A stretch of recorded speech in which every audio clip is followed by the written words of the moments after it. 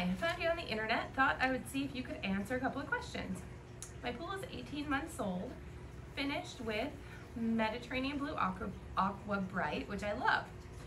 I had some damage to the sun ledge because of ledge lounger chairs being moved by pool cleaning guys and guests.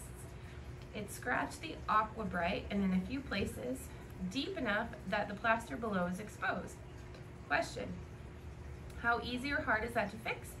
Waiting on the company that did the finish to respond about repair, but they haven't gotten back, so I'm wondering if they're still doing it.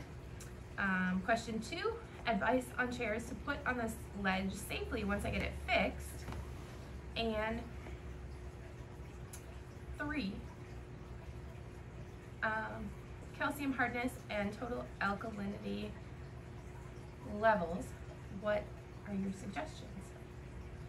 Okay, so the first one, you're saying that there's grooves in the plaster finish, and I guess I'm not understanding, were these true branded ledge loungers, or were these something else that you put on your sun shelf that you're calling ledge loungers?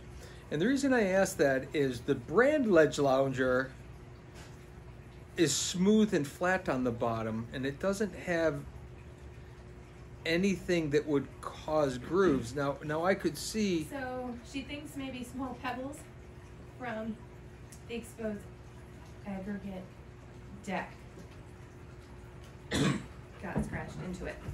So when dragging the ledge lounger, maybe some pebbles gouged it. Maybe. Okay. Well, first off, not fully understanding that part of what happened. There's no real patch for it that would make any sense, that would look any better. However, it probably could be polished. And if you can't find someone to polish it for you, if you could get a hold of a diamond block polisher, which they're used in all kinds of industries, but it's basically, if you go anywhere that does concrete countertops, a supplier, there's a lot of supply houses I know in our area that carry all different types of countertop supplies, and there's grinding blades. You can go on the internet and find a grinding blade, a diamond bit grinding blade, that if you could get one in a block form, you might even be able to somewhat polish those out yourself.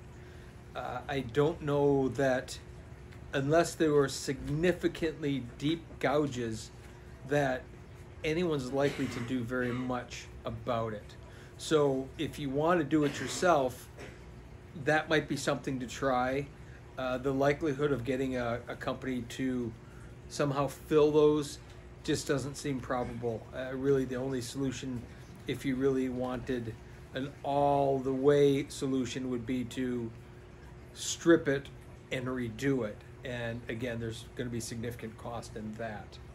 So the first one, I would say, try to buff them out with a fairly inexpensive diamond blade polish cube, or it's basically a drywall. It's like a drywall pad if you've ever done drywall, and there's like a drywall foam cube, but this one has a diamond finish on it, and you might be able to buff that out. What was the second question? What type of chairs? What type of chairs to use? Well, the ledge lounger is a great option. I think maybe ensuring that you're not getting any more pebbles from the surface of your patio and making sure those are removed. Although anything plastic is probably okay. What you're not going to want to do is something that's anodized metal that looks like it's aluminum, but it might be steel, but it's got a plastic coating on it, because eventually what happens is it starts rusting on the inside and leaches out and leaves all kinds of stains on the surface. So plastic lounge chairs, you might just want to look at them and make sure that there's no sharp edges on them. If there are, grind them off, cut them off. But a ledge lounger should be fine. Again, you might want to, before you put the furniture back on the sun ledge, sweep the sun ledge off and make sure there's no pebbles on it. And then finally, calcium and alkalinity levels, saltwater pool with a waterfall and a pump running 24/7. okay, so I would say on the calcium, 200 probably parts per million would be ideal. 200 to 225, not much more than that, and certainly not much less than that. Alkalinity,